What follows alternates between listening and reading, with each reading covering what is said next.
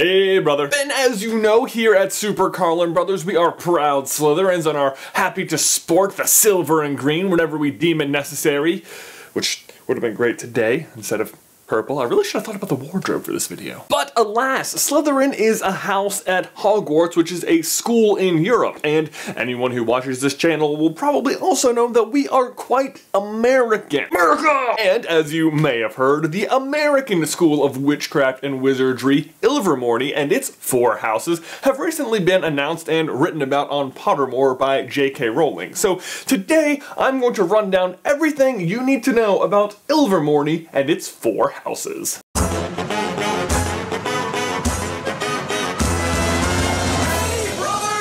Real quick warning for spoilers on the article. I won't ruin the ending, but I will be revealing some stuff, so I highly recommend you go read that either before or after watching this video. It is super interesting, link in the description. Okay, so our story begins with a young girl named Isolde, who was born in 1603 in Ireland. Her father was a descendant of the great animagus Morrigan, who could turn into a crow, and her mother was, wait for it, Gaunt, who you will recall from Harry's lessons inside the Pensive in The Half-Blood Prince as being, not so great people, and also the last living descendants of Salazar Slytherin. But with that being said, her mother and father were actually really kind people and happy to let her integrate with Muggles. But her mother's sister, Gormlaith Gaunt did not like that her niece was integrating and such with Muggles, and she was going to do something about it. As many of the Gaunts were, she was a bit of a pure-blood elitist and didn't think that her niece, the descendant of both Morrigan and Slytherin, 2 really great wizarding families, should be consorting with non-magic folk. So she killed her sister and her husband and kidnapped her niece.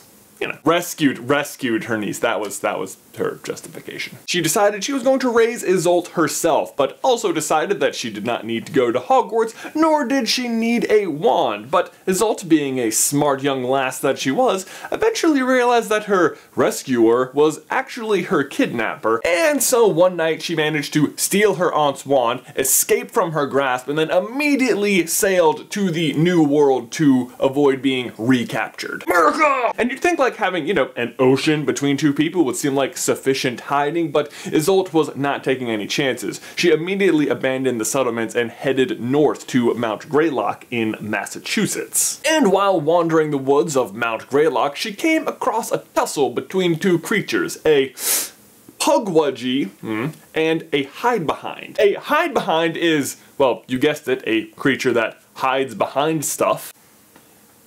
Actually, it's a little cooler than that. It can like contort itself to hide behind any object from whatever your perspective is. So it could be like right behind the microphone here, which I realize now you can't see. A Pugwudgie, on the other hand, is sort of the American version of a goblin. They hunt with poison arrows, can perform their own magic, and are very tricky. Isolde rescued the Pugwudgie from the hide behind, and the 2 became friends, but the Pugwudgie would not tell him her name, so she named him William. William began showing Isolde the magical beasts of the forest, her favorite of which was the horned river serpent, which to her shock she found she could sort of communicate with, descendant of Slytherin after all. Sometime later, Isolde and William came across the very same hide-behind that had been trying to kill William, and this time it was attacking a family. Together they managed to kill the hide-behind, but not before it had killed the parents of the 2 children left behind. And wouldn't you just know it, the 2 boys, Chadwick and Webster, were magical. Well, that's lucky. I guess except for like their parents dying. But speaking of which, after Isolde nursed the 2 boys back to health, she returned to bury the parents, only to find that a no-mage, that's American for muggle, by the name of James Stewart had already done so. But before they could manage to exchange pleasantries, James knocked himself out by waving one of the parents' wands. Apparently wands don't like being handled by non-magical people. This is something I did not know. Wait a second, does that mean this is not a real wand? I knew it! So now Isolde was nursing back to health all 3 boys, and long story short, her and James fell in love and adopted the 2 Boot boys, Chadwick and Webster. Boot was their last name, I don't think I said that earlier. Together, the 4 of them built a house which Isolde named Ilvermorny after her childhood home. And as the boys grew up, she told them everything she had managed to learn about the magical school of Hogwarts, and both of the boys just yearned to attend. Don't we all, boys? Don't we all? But alas, Isolde still feared Gormlaith and so would not return to Europe. Instead, she told the boys they would form their own school right there at Ilvermorny, and she would make them wands. Somehow. But, you know, hey, that's a problem for futurists, alright? But in the meantime, they decided to model their new school after Hogwarts, with each family member getting to create their own house. But being less vain than the Hogwarts founders, they decided not to name it after themselves. And good thing too, if you ask me. I mean, House Chadwick? Please. Instead, they each named their house after their favorite magical creature.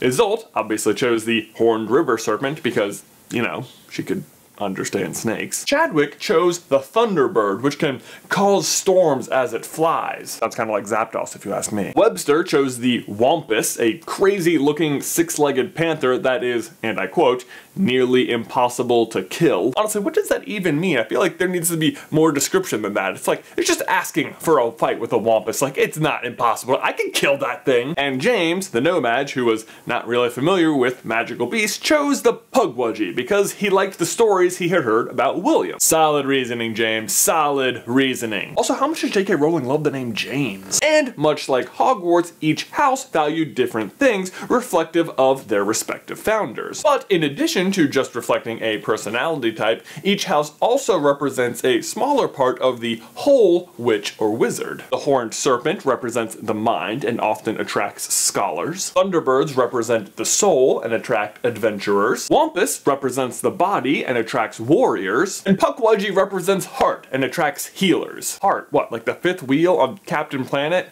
I'm really starting to think Puckwudgie is sort of the Hufflepuff of America. Not that I find anything wrong with that, but then hey, I'm not a great finder. Now, despite having 4 houses like Hogwarts, there were some key differences, specifically in wands and sorting. So instead of the sorting hat, the sorting ceremony goes like this. Each student steps into the middle of a circular room, which has 4 statues. Each statue is a carving of the beast of the house it represents. And this is where it gets really cool. The statues then react if they want the student in their house. And more than one statue can react. And if that happens, then it's up to the student to decide which house he or she wants to go to. Really, it kind of reminds me of The Voice. And in case you're wondering, yes, that does mean all 4 statues could react and say they want that student. But apparently that's only like a once-in-a-decade kind of scenario. Also, rather than each house having its own colors, every student just wears the colors of the school as a whole, which are blue and cranberry. Blue because it was Isolde's favorite color, and cranberry because it was James' favorite flavor of pie. First of all, that's how you choose a school color, and second of all, cranberry's your favorite flavor of pie? James, you're in America. Apple is your favorite pie. Anyway, the other main difference is the wands. Instead of being purchased before school, they're distributed at school and left there over the summer holidays. This is so, like Hogwarts students, they can't practice magic when they're away from school. Although I have to say, this seems way more effective than just trusting parents. Does that seem like a massive loophole to anyone else? Like the ministry could detect magic but they couldn't sense who did it? AKA, if you live in a wizarding home, just go ahead and do magic. We can't tell. I mean, if I was a wizard parent, I would want my kids practicing magic like all freaking summer. I mean, isn't that what we're paying to send them to school for, so they can be the best wizard? But I digress. Speaking of wands, you may be wondering the answer to the question we asked earlier. How did Chadwick and Webster get their wands? Like, who made them? And the answer is, surprisingly, James, the No-Mage. That is, after he had a magical core to work with, which Isolde was able to provide for him after accurately dreaming of herself walking down to the river and getting a piece of the Horned Serpent. She then awoke and went to the river and got a piece of the horn from the Horned Serpent. So, really good lucky dream there. And I think that is where I am going to end the story because I really don't want to spoil the ending for you, but I highly recommend you head over to Pottermore to check out the rest of the full article, especially